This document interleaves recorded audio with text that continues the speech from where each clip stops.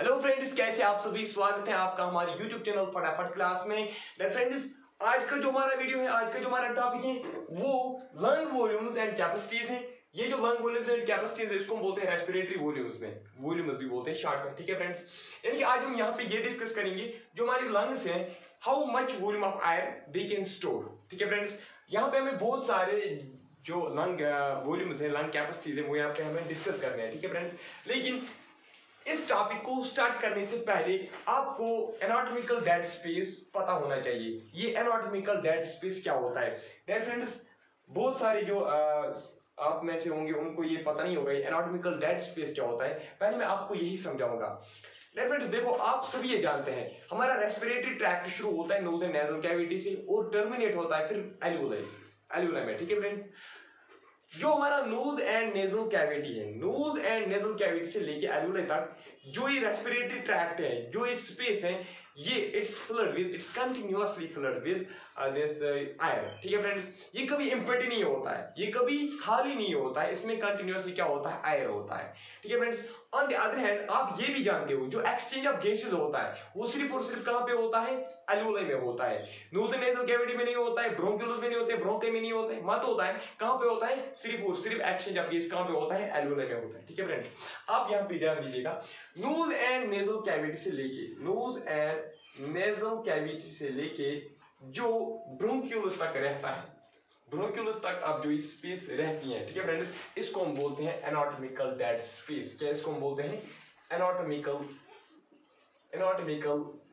Dead space. इसको हम anatomical dead space क्यों बोलते हैं, बिकॉज इस स्पेस में जो एयर होता है, इस स्पेस में जो एयर होता है, यहाँ पे ये एयर यहाँ पे क्या, it's not used for the exchange of gases. जो एक्सचेंज ऑफ गैसेस के लिए जो एयर होता है वो सिर्फ और सिर्फ कहाँ पे होता है, एल्यूलाई में जो एयर होता है वही कहाँ पे हम इस्तेमाल करते हैं, एक्सचेंज ऑफ गैस में वही एयर सिर्फ इस्तेमाल होता है। ये वाला जो एयर होता है ये इस्तेमाल यहाँ पे नहीं होता है। हाँ, यही एयर फिर वहां भी पहुंचता है, लेकिन ये यहाँ पे इस ट्रैक्ट में ये एक्सचेंज ऑफ गैसेस नहीं होता है। क्या होता है anatomical dead space, anatomical dead space knows and nasal cavity से लेके ब्रोंक्यूल्स तक जो स्पेस है, ठीक है friends, that is filled with air. ठीक है friends, that air is not used for exchange of gases. ठीक है फ्रेंड्स, इसी ट्रैक्ट को हम क्या बोलते हैं, anatomical dead space. Dear friends, इस एनाटॉमिकल डेड स्पेस में कितना वॉल्यूम ऑफ एयर होता है, कितना एयर इसमें स्टोर होता है, इसमें होता है 150 ml। ठीक है फ्रेंड्स, कितना होता है, 150 ml इस एनाटॉमिकल डेड स्पेस में होता है। और एक इंपॉर्टेंट पॉइंट मैं आपको यहाँ पे बताऊंगा। डियर फ्रेंड्स, नॉर्मल जो रेस्पिरेटरी साइकिल्स होते हैं, normal respiratory cycles,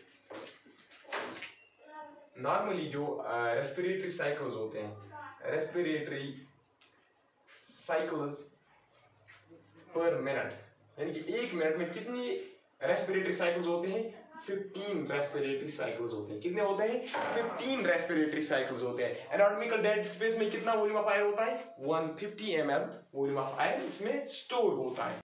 now friends, अब हम यहाँ पे क्या करेंगे, discuss different this respiratory volumes.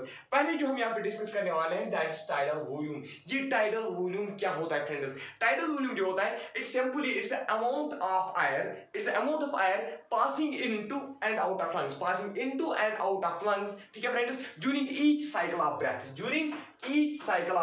यानी कि कितना एयर कहां जाएगा, अंदर जाएगा और वापस निकलेगा वहां से। ठीक है, ड्यूरिंग ईच साइकिल, हर एक साइकिल में कितना अमाउंट ऑफ एयर इन हो जाएगा और कितना आउट हो जाएगा, इसी को हम क्या बोलते हैं, tidal volume. It is the amount of air passing into and out of lungs during each cycle of breath. इसका वैल्यू जो होता है tidal volume, normal tidal volume जो होता है वो होता है 0.5 लीटर। कितना होता है, 0.5 लीटर होता है, जिसको हम बोलते हैं 500 ml भी हम बोल सकते हैं। ठीक है फ्रेंड्स, कितना होता है, 0.5, यहाँ पे मैं लिखूंगा अभी फ्रेंड्स, 0.5 लीटर होता है, या हम कहेंगे 500 ml। ठीक है फ्रेंड्स, क्या होता है tidal volume, amount of air passing into and out of lungs during each cycle. ये आप याद रखोगे, during each cycle of breath. और इसका वैल्यू जो होता है दैट इज 0.5 लीटर, और हम कहेंगे 500 ml। इसके बाद friends, inspiratory. Now friends, this inspiratory reserve volume, ये इंस्पायरेटरी रिजर्व वॉल्यूम क्या होता है, it is the extra volume of air. यहाँ पे आपने देखा टाइडल वॉल्यूम। ठीक है फ्रेंड्स, टाइडल वॉल्यूम का वैल्यू कितना होता है, 0.5 लीटर होता है। ठीक है फ्रेंड्स, ये जो इंस्पायरेटरी रिजर्व वॉल्यूम है ये क्या होता है? It is the extra amount of air, it's the extra volume of air which we can inhale, ठीक है फ्रेंड्स। यानी कि टाइडल वॉल्यूम के अलावा जो हम एयर इनहेल कर सकते हैं बाय फोर्स्ड इंस्पायरेशन हम कितना extra volume of air inspire कर सकते हैं, इसी को हम बोलते हैं इंस्पायरेटरी रिजर्व वॉल्यूम, ठीक है फ्रेंड्स। इसको हम क्या बोलते हैं? इंस्पायरेटरी रिजर्व वॉल्यूम, ठीक है friends. It is the extra volume of air that can be inhaled into lungs bye forced inspiration. ये आप याद रखना, it is by forced inspiration, ठीक है friends. That is extra volume of air which can be inspired, which can be inhaled into lungs by forced inspiration। That friends इसका जो value होता है वो होता है 2.5 लीटर, ठीक है फ्रेंड्स। यहाँ हम कहेंगे 2500 ml, ठीक है फ्रेंड्स, क्योंकि 1 लीटर जो होता है वो कितना होता है? 1 लीटर जो होता है 1 litre is equal to 1000 ml, ठीक है फ्रेंड्स। 2.5 को आप 1000 से मल्टीप्लाई करो वो कितना आएगा? 2500। Now friends this expiratory reserve volume, ये एक्सपायरेटरी रिजर्व वॉल्यूम क्या होता है? इंस्पायरेटरी रिजर्व वॉल्यूम हमने पढ़ा, अब एक्सपायरेटरी रिजर्व वॉल्यूम फ्रेंड्स आपको ऐसे समझ जाएगा। देखो मैं यहाँ पे नॉर्मली बैठा हूँ, ठीक है, I am inspiring and expiring this air normally, ठीक है फ्रेंड्स। यानी कि नॉर्मल इंस्पायरेशन हो रही है और नॉर्मल एक्सपायरेशन भी हो रही है, ठीक है फ्रेंड्स। अब आप देखो मुझे आपको क्या समझा रहा है? एक्सपायरेटरी रिजर्व वॉल्यूम, ठीक है फ्रेंड्स। देखो मैंने यहाँ पे नॉर्मली मैंने क्या किया? इंस्पायर किया, यानी कि मैंने 0.5 लीटर ऑफ एयर इंस्पायर की। अब मैं फोर्सफुली मैं एक्सेल करूंगा एयर ऐसे, ठीक है फ्रेंड्स। फोर्सफुली जब मैंने क्या किया? एक्सपायरेशन की, जब मैंने फोर्सफुली एक्सपायरेशन की आफ्टर नॉर्मल इंस्पायरेशन। पहले मैंने की नॉर्मल इंस्पायरेशन क्या होता है? मैंने 0.5 लीटर्स एयर इंस्पायर किए, अब मैं फोर्सफुली एक्सपायरेशन कर रहा हूं, ठीक है फ्रेंड्स। ये जो फोर्सफुल मैंने एक्सपायरेशन की, फोर्सफुली जब मैंने एक्सपायर किया, इस फोर्सफुल एक्सपायरेशन से कितना एयर बाहर निकला होगा उसी को हम बोलते हैं एक्सपायरेटरी रिजर्व वॉल्यूम। इसी को हम क्या बोलते हैं? Expiratory reserve volume. यानी कि पहले मैं नॉर्मल इंस्पायरेशन मैंने की, उसके बाद मैंने क्या की? फोर्सफुल एक्सपायरेशन, ठीक है फ्रेंड्स। मैंने क्या की? फोर्सफुल एक्सपायरेशन मैंने की। इस फोर्सफुल एक्सपायरेशन की वजह से कितना एयर बाहर निकला होगा, ठीक है फ्रेंड्स, उसी को हम बोलते हैं एक्सपायरेटरी रिजर्व वॉल्यूम, ठीक है फ्रेंड्स। नाउ अब दूसरा चीज यहाँ पे रेजिडुअल वॉल्यूम। रेजिडुअल वॉल्यूम क्या होता है? मैं यहाँ पे बैठा हूँ फ्रेंड्स, ठीक है फ्रेंड्स। अब जो मैंने फोर्सफुल एक्सपायरेशन की, फोर्सफुल एक्सपायरेशन करने के बाद मेरे लंग्स में कितना अमाउंट ऑफ एयर रहेगा, कितना वॉल्यूम ऑफ एयर रहेगा, उसको हम बोलते हैं रेजिडुअल वॉल्यूम। समझ में आया friends? After this forceful expiration मेरे लंग्स में कितना वॉल्यूम ऑफ एयर रहेगा उसको हम बोलते हैं रेजिडुअल वॉल्यूम। फिर से एक बात ध्यान दीजिएगा, मैं यहाँ पे बैठा हूँ, ठीक है फ्रेंड्स, मैंने नॉर्मल इंस्पायरेशन की, यानी कि मैंने 0.5 लीटर्स ऑफ एयर इनहेल किए, उसके बाद मैंने अचानक क्या किया? फोर्सफुल एक्सपायरेशन की, ठीक है फ्रेंड्स। इस फोर्सफुल एक्सपायरेशन से कितना वॉल्यूम ऑफ एयर बाहर निकला उसको हम बोलते हैं एक्सपायरेटरी रिजर्व वॉल्यूम, ठीक है friends. After this forceful expiration मेरे लंग्स में कितना रहा होगा उसको बोलते हैं रेजिडुअल वॉल्यूम। वहां से इंस्पायर मैंने कितना किया था? 0.5। उसके बाद मैंने तो मैंने फोर्सफुल एक्सपायरेशन की, फोर्सफुल एक्सपायरेशन करने के बाद मेरे लंग्स में कितना रहता है वॉल्यूम ऑफ एयर, उसको बोलते हैं रेजिडुअल वॉल्यूम ऑफ एयर। यहाँ पे आप देख सकते हो it is the expiratory reserve volume जो है, it is the largest volume of air, that can be exhaled from lungs during forceful expiration, after a normal inspiration, यानी कि after inhaling 0.5 litre of air, उसको हम क्या बोलते हैं? Expiratory reserve volume, ठीक है फ्रेंड्स। इसका जो वैल्यू होता है दैट इज 1.1 लीटर। कितना होता है? 1.1 लीटर होता है, यानी कि 1100 ml। यानी कि you can expire after a forceful expiration, you can expire 1.1 litre of air, ठीक है फ्रेंड्स। उसके बाद जो रेजिडुअल वॉल्यूम मैंने आपको बोला, कितना वॉल्यूम ऑफ एयर आपके लंग्स में रहता है आफ्टर दिस फोर्स्ड एक्सपायरेशन, उसको बोलते हैं residual volume. It's the volume of air which remains in lungs on A forced expiration after a normal inspiration, यानी कि after inhaling 0.5 litre of air, उसके बाद जब आप फोर्सफुल एक्सपायरेशन करते हो, फोर्सफुल एक्सपायरेशन करने के बाद आपके लंग्स में कितना एयर रहता है उसको हम बोलते हैं रेजिडुअल वॉल्यूम। इसका जो वैल्यू होता है दैट्स 1.2 लीटर, यानी कि आफ्टर जब आप नॉर्मली इंस्पायरेशन करते हो, जब आप normally 0.5 litre of air inspire करते हो, उसके बाद जब आप एक्सपायर भी करते हो 1.1 लीटर, उसके बाद भी आपके लंग्स में कितना रहता है 1.2 लीटर। ठीक है फ्रेंड्स, याद रहा। यहां तक हमने पढ़ा टाइडल वॉल्यूम का वैल्यू 0.5 लीटर है, इंस्पायरेटरी रिजर्व वॉल्यूम का वैल्यू कितना था 2500 ml, यानी कि 2.5 लीटर। ये जो एक्सपायरेटरी रिजर्व वॉल्यूम है इसका वैल्यू कितना है 1.1 लीटर, और जो रेजिडुअल वॉल्यूम है इसका कितना है 1.2 लीटर। अब हम यहाँ पे बात जो है वो डिस्कस करेंगे। ठीक है friends, now friends this inspiratory capacity, ये इंस्पायरेटरी कैपेसिटी क्या होती है? इंस्पायरेटरी कैपेसिटी मानो फ्रेंड्स मैं यहाँ पे बैठा हूं, ठीक है फ्रेंड्स, मैंने नॉर्मली इंस्पायर किया, ठीक है फ्रेंड्स, नॉर्मली एक्सपायर भी किया, यानी कि नॉर्मल इनहेलेशन हुई, नॉर्मल एक्सहेलेशन हुई। नॉर्मल एक्सहेलेशन के बाद how much amount of air, maximum amount of air that I can inhale, that I can inspire, उसको हम बोलते हैं inspiratory capacity. After normal expiration मैं कितना largest amount of air inhale कर सकता हूं उसको हम बोलते हैं क्या, इसको बोलते हैं inspiratory capacity. Is the maximum volume of air that can be inspired after normal tidal expiration, after normal tidal expiration. ठीक है friends, is the maximum volume of air that can be inspired after normal tidal expiration. देखो friends, मैं यहाँ पे बैठा हूँ, simply ये तो कॉमन सेंस है। जब मैंने नॉर्मली इंस्पायर किया, नॉर्मली एक्सपायर किया, normal expiration, normal tidal expiration के बाद maximum volume of air that I can inhale, maximum मैं कितना कर सकता हूं? एक तो पहले नॉर्मल जो टाइडल, नॉर्मल जो इंस्पायरेशन का जो वैल्यू होगा वो पहले मैं इंस्पायर करूंगा। ठीक है फ्रेंड्स, उसके बाद जो फोर्सड से होगा, जो फोर्सड होगा प्लस वो उसको ऐड होगा। देखो मतलब क्या, मैं क्या बोल रहा हूं, जो maximum volume of air that can be inspired after normal tidal inspiration, वो होगा ना टाइडल वॉल्यूम, पहले tidal volume plus inspiratory reserve volume.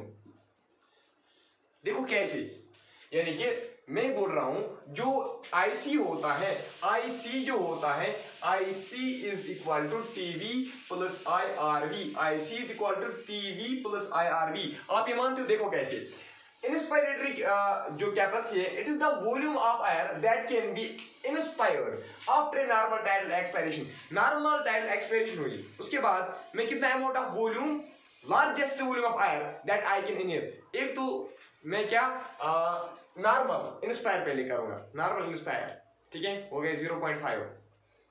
उसके बाद मैं यहीं से फोर्सड इंस्पायरेशन करूंगा फिर से, this is the largest volume of air. एक तो टाइडल वॉल्यूम आएगा इसमें और दूसरा आएगा इंस्पायरेटरी रिजर्व वॉल्यूम। एक जो नॉर्मली मैं जितना इंस्पायर करता था वो इसमें आएगा, और एड इसको कितना होगा जो मैं फोर्सड से करूंगा, यानी कि forced inspiration plus normal inspiration is equal to inspiratory capacity. ठीक है फ्रेंड्स, नॉर्मल इंस्पायरेशन जो टाइडल इंस्पायरेशन होती है, ठीक है, प्लस फोर्सड इंस्पायरेशन, ठीक है फ्रेंड्स, उसी को हम क्या बोलते हैं, इंस्पायरेटरी कैपेसिटी। ठीक है friends, inspiratory reserve volume plus tidal volume is equal to inspiratory capacity. आपको समझ में आया? फिर से देखिए, maximum volume of air that can be inspired after normal tidal expiration. जब आप एक्सपायर करते हो, फिर आपको कोई बोलेगा, फ्रेंड्स, फिर आपको कोई बोलेगा कि आप जरा लंबी सांस लो। ठीक है फ्रेंड्स, यानी कि मैं देखूंगा कि आप कितना एयर इनहेल कर सकते हो। पहले जितना एयर आप इनहेल करते थे, पहला जितना एयर आप इनहेल करते थे नॉर्मली, एक तो वो करोगे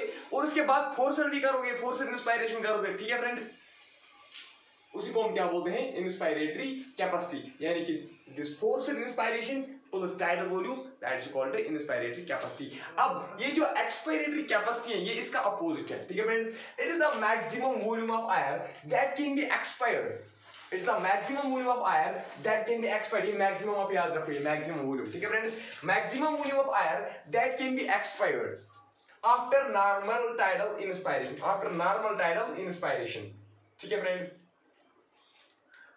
देखो फ्रेंड्स, मैं यहाँ पे बैठा हूँ, अब यहाँ पे मैंने पहले क्या किया था, टाइडल एक्सपायरेशन की थी, मैं यहाँ पे बैठा हूँ इंस्पायरेशन की, ठीक है फ्रेंड्स, इंस्पायरेशन की, उसके बाद एक्सपायरेशन की, फिर से अब मैं क्या करूंगा, पहले इंस्पायर करूंगा, ठीक है फ्रेंड्स, नॉर्मल इंस्पायरेशन की, यानी कि मैंने 0.5 लीटर्स इंस्पायर किए, यानी कि मैंने 0.5 लीटर्स इनहेल किए, ठीक है फ्रेंड्स। अब मैं maximum volume of air that I can exhale, उसी को हम बोलते हैं expiratory capacity, maximum volume of air that I can exhale. एक जितना मैं नॉर्मली एक्सपायर करता था, एक वो मैं एक्सपायर करूंगा पहले आफ्टर नॉर्मल टाइडल इंस्पायरेशन, एक तो पहले मैं कितना एक्सपायर करूंगा जितना मैं करता था नॉर्मली, उसके बाद मैं फोर्स्ड एक्सपायरेशन करूंगा, forced expiration plus this normal expiration is equal to this expiratory capacity, यानी कि it is the largest amount, is the maximum value of air that I can expire, that I can expel, that I can exhale, ठीक है friends. Expiratory capacity का जो formula होते हैं वो ऐसे होते हैं, ईसी जो होते हैं, ईसी इज इक्वल टू, यहाँ पे क्या होता है, टाइडल वॉल्यूम इसमें भी आएगा पहले, ठीक है फ्रेंड्स, नॉर्मल टाइडल इंस्पायरेशन, ठीक है friends, sorry normal tidal expire जितना मैं करूंगा प्लस उसको कितना आएगा, मैक्सिमम वॉल्यूम जो होता है, मैक्सिमम वॉल्यूम, यानी कि इसमें हम क्या कहेंगे, एक्सपायरेटरी रिजर्व वॉल्यूम, ईआरवी, क्योंकि ईआरवी में ही फोर्स्ड एक्सपायरेशन होती है। ईआरवी से हमें क्या पता चलता है, बाय फोर्स्ड एक्सपायरेशन आप कितना एयर एक्सपायर कर सकते हो, that is EC is equal to TV plus ERV, IC is equal to TV plus IRV. ये सिंपल है, यहाँ पे जो यहाँ पे है ना इंस्पायरेटरी कैपेसिटी, इंस्पायरेटरी, यहाँ पे आपको याद रखना है, टाइडल दोनों में है सेम, ठीक है फ्रेंड्स। यहाँ पे इंस्पायरेटरी की जगह आपको यहाँ पे लिखना है आईआरवी, एक्सपायरेटरी के बजाय यहाँ पे आपको यहाँ लिखना है ईआरवी, ठीक है फ्रेंड्स। ये बहुत इजी है, आप इसको थोड़ा मतलब खुद भी आप सोचो, ये मैंने यहाँ पे क्या लिखा है आप खुद भी सोचो, it's the maximum volume of air that I can inspire, that I can inspire after normal tidal expiration. मैं खुद एक्सपायर करता हूं, एक्सपायर करने के बाद मैं कितना एयर अंदर ले सकता हूं, एक तो जितना मैं नॉर्मली लेता था, और दूसरा होता ना फोर्स्ड से, ठीक है फ्रेंड्स। फोर्स्ड वाला कौन है, ये आईआरवी, नॉर्मल वाला कौन है, टीवी है, ठीक है फ्रेंड्स। खुद भी आप थोड़ा इस पे मतलब अपना दिमाग भी आप इस पे लगाओ, ये बहुत इजी है, बहुत इजी। जब मैं भी पहले इसको ये पढ़ रहा था, मुझे भी खुद भी समझ में नहीं आया।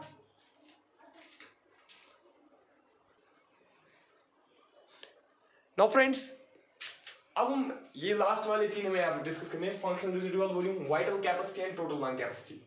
फ्रेंड्स पहले हम ये देखिए फंक्शनल रेजिडुअल वॉल्यूम ये क्या होता है, ध्यान से देखिए, ये it's the volume of air, it's the volume of air remaining in lungs after normal expiration.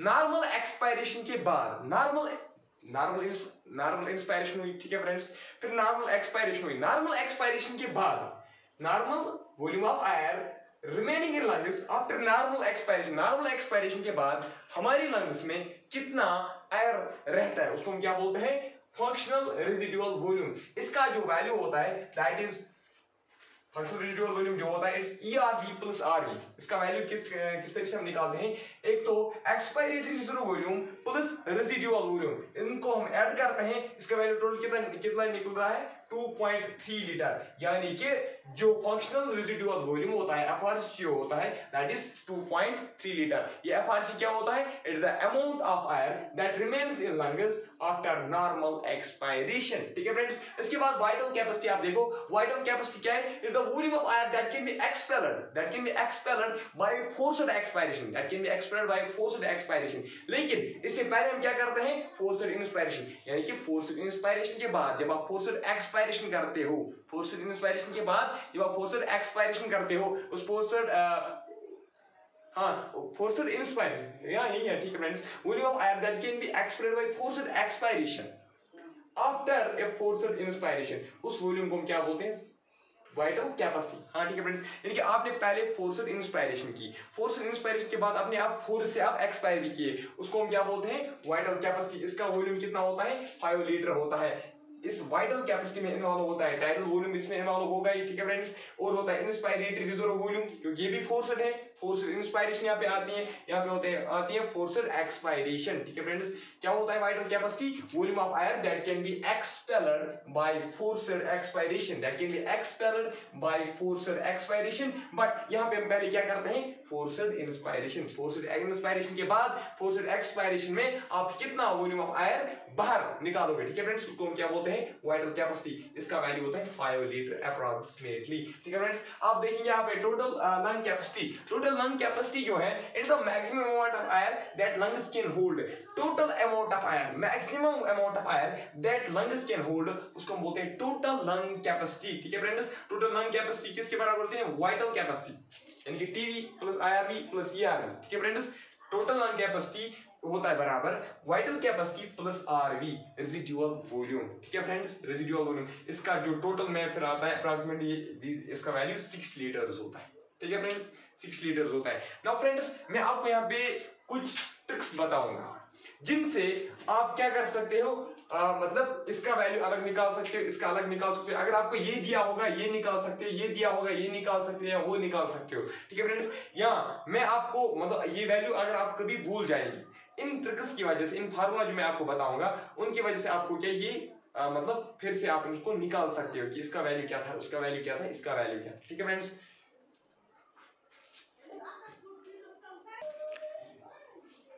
Now friends, आप पहले ये याद रखो, ये जो मैंने फार्मूला यहाँ पे लिखी है आप इनको याद रखो।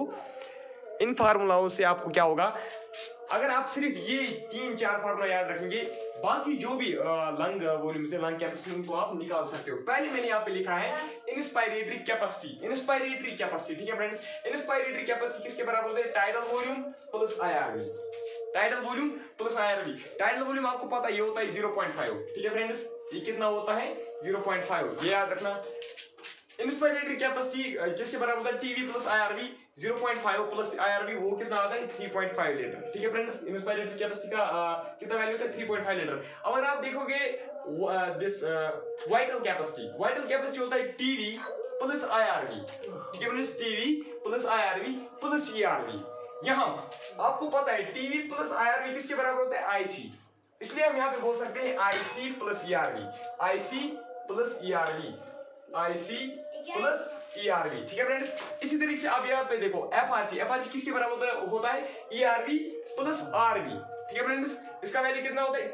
2.3 लीटर। टीएलसी का कितना होता है? IRV plus TV plus ERV plus RV. ठीक है फ्रेंड्स, आपको ये पता है ईआरवी प्लस आरवी, यानी कि ईआरवी प्लस आरवी ये एफआरसी के बराबर होता है। उसके बाद आप उसको क्या कर सकते हो? IRV plus TV, IRV plus TV जो है वो आईसी के बराबर होता है, इसलिए मैंने यहाँ पे लिखा है एफआरसी प्लस आईसी।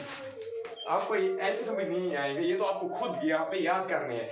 आप पास करो वीडियो, इसको आप नोट करो, इनको आप नोट करो, आप देखो आपको बहुत ही आप इजीली आप उन सारे जो इसके वैल्यूज हैं आप खुद निकाल सकते हो। फिर मैंने भी ऐसे ही किया है, मैंने भी इसी कॉपी से पढ़ा है, इसी यही पॉइंट्स याद रखे थे, फिर मुझे याद हुई। ठीक है फ्रेंड्स, और एक बात मैं जो आपको बताना चाहता हूँ, फ्रेंड्स कुछ जो स्टूडेंट्स है वो सिर्फ कमेंट करते हैं आप हमें फर्स्ट एड पढ़ाओ, नर्सिंग आर्ट पढ़ाओ।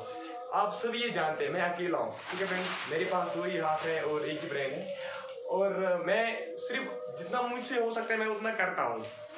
मैं एक ही दिन में आपको कैसे फर्स्ट एड भी पढ़ा सकता हूँ, नर्सिंग आर्ट भी पढ़ा सकते हैं। कुछ नर्सिंग आर्ट बोलते हैं, कुछ बोलते हैं नर्सिंग आर्ट पढ़ाओ, कुछ बोलते हैं फर्स्ट एड पढ़ाओ। वहां से जो 11th वाले हैं वो मुझे बोल रहे हैं कि आप बॉटनी भी पढ़ाओ, और आप किसी फ्रेंड से बोलो कि फिजिक्स भी पढ़ाओ। हाँ, फ्रेंड से मैं बोल सकता हूँ, अगर वो मान जाएगा तो वो आपको फिजिक्स पढ़ा सकता है। लेकिन जो पैरामेडिकल कोर्स के स्टूडेंट्स हैं इनको ये सोचना चाहिए कि एक ही दिन में मैं ये मत सब कुछ कर सकता हूँ। व्हाट्सएप पे कमेंट्स भी आपने किए थे, व्हाट्सएप पे मुझे इतनी मैसेज आ रही है फर्स्ट एड पढ़ाओ, नर्सिंग आर्ट पढ़ाओ, नर्सिंग आर्ट पे आप ज्यादा ये मतलब फोकस करें।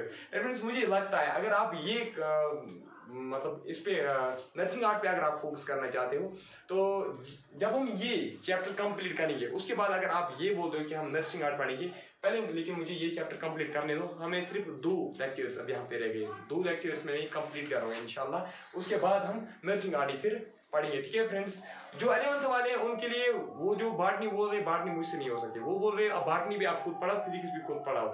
फिजिक्स मैंने उनको बोला है, 11th वालों से मेरी ये रिक्वेस्ट है कि मैं खुद फिजिक्स नहीं पढ़ाता हूँ। हाँ, पढ़ा सकता हूँ लेकिन उतना अच्छा नहीं पढ़ा सकता हूँ। ठीक है फ्रेंड्स, लेकिन मेरे पास उतना टाइम भी नहीं है। यहाँ से मुझे अपना फर्स्ट सेम का एग्जाम भी होगा इग्नू में, और मेडिकल स्टूडेंट्स का भी एग्जाम होगा, मेरा भी फर्स्ट ईयर ये चल रहा है। ठीक है फ्रेंड्स, तो फिर आप भी सोचो, but I am trying my level best, जितना मुझसे हो सकेगा मैं कोशिश करूँगा। मैं अपने फ्रेंड से भी बोलूँगा कि आप अगर लेक्चर प्रोवाइड कर सकते हो आप दो, बाकी जो नोट्स वोट्स आप बोल रहे हो जितना मेरे पास अवेलेबल है मैं उतना दूंगा। आप मुझे व्हाट्सएप पे मैसेज करो, डिस्क्रिप्शन बॉक्स में कंटिन्यूसली मैं अपना व्हाट्सएप नंबर देता हूँ। ठीक है फ्रेंड्स, और कुछ जो फ्रेंड्स थे वो ये भी बोल रहे थे कि डिस्क्रिप्शन बॉक्स कहाँ मुझे मिलेगा यार, डिस्क्रिप्शन बॉक्स जो मेरा टाइटल होता है ना, वीडियो का जो टाइटल होता है, फॉर एग्जांपल मैकेनिज्म, यहाँ पे आज जो टाइटल है वीडियो का वो है लंग वॉल्यूम्स एंड कैपेसिटीज और रेस्पिरेटरी वॉल्यूम्स। इस पे आप क्लिक करो, टाइटल पे आप क्लिक करो, टाइटल पे जब आप क्लिक करोगे वहां पे नीचे आपको डिस्क्रिप्शन बॉक्स मिलेगा, खुद डिस्क्रिप्शन बॉक्स ओपन होगा, उसमें आप व्हाट्सएप नंबर वगैरह चेक कर सकते हो। ठीक है फ्रेंड्स, सो आज की इस वीडियो में इतना ही डिस्कस करेंगे, तब तक के लिए गुड बाय, नेक्स्ट वीडियो।